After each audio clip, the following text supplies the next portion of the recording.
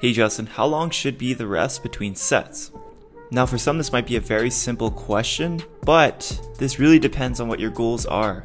Because on one side, if you're interested in strength training, the typical powerlifting meme is that you should take as long as you need, while for bodybuilding you don't want to be taking too long of a rest so that you could keep the pump and do more sets and volume overall in a session. And so if you're interested in a mixture like I am, you like to train powerlift and you like to train bodybuilding, then just do both. But here's where it kind of gets gray zoned. If you do both, you have to kind of start with compound movements and not with any other exercise. Not that it's super limited, but if you want to maximize potential strength gain, you should be taking as much break as you need, and say your powerlifting movement for that day is going to be your flat barbell bench, but you're doing dumbbell incline beforehand, you're going to break up the rhythm of your workout and you're not going to have a great pump for bodybuilding afterwards. And getting back to strength training, you do not necessarily need to take longer breaks, but if you're lifting really heavy loads, probably your best case scenario.